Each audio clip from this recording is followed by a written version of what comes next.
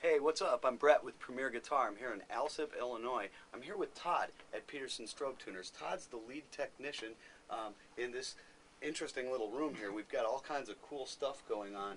Todd, I want to bring people into the heart of the beast a little bit and show them kind of what the guts and the inside, and I mean, there's strobing going on everywhere. Tell me a little bit about what you have happening. Right now I'm doing final assembly on the SC5000, our 12-wheel strobe tuner. It's 12 individual wheels. They each take a note. We can individually change the speed for each one, so for different tunings. Sure. And it can, instead of having to change the note, you can actually see a chord, because multiple wheels will react at the same time if multiple notes are being played. And you told me a funny little story about a family member. Yeah. My sister lived in a small town in Texas whose claim to fame was they had 3 stoplights, but their high school had an SC5000. And there you have it. That's pretty funny. So, what exactly are you working on here right now? Right now, I'm centering the discs. They come raw from a manufacturer, and give you. Okay, if you can see that there's a little hula effect. Sure. It kind of wobbles as it rolls. Wobbles. Yep. Well, if you can see now, that one's perfect. This is one I've already set, and that's going to be another one that still needs perfection. And what do you actually do to set it and calibrate it? Mostly I do it by eye. I open up the center hole and very carefully move it increments until I'm happy with it. Okay, and then you tighten down with this bolt right on top? And it locks it down. Well, that's really cool. And just behind me over here, you've got the Strobe Center 5000. There's a bunch of them all lit up. What are these guys doing right now?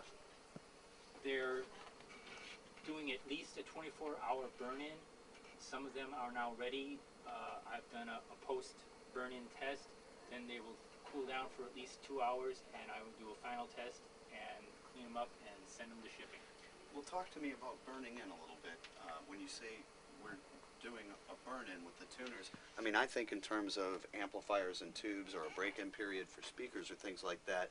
Is this a similar function? For the electronics, yes, but also there are actually motors with bearings that need to, I mean, these aren't just solid brass. There are ball bearings in there. Wow.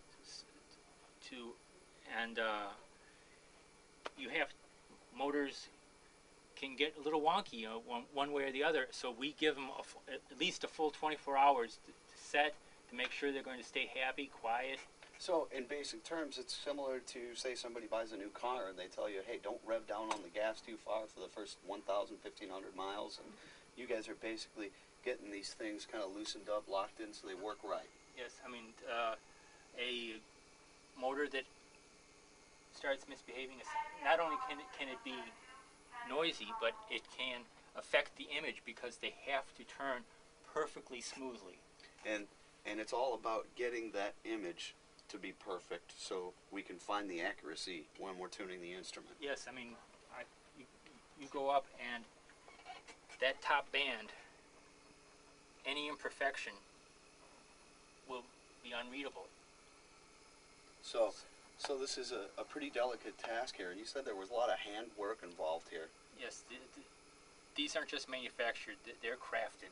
So similar to a hand-wired tube amp that's, you know, built, wired, designed, put together with care, you guys take the same approach with the heart of the strobe tuners here. Yes, and 12 times the difficulty of doing one of our auto strobes. Sure, because that's just one wheel we're seeing. Right. Okay.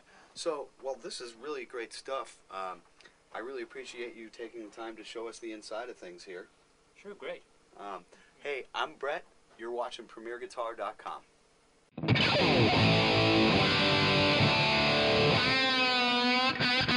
Bye.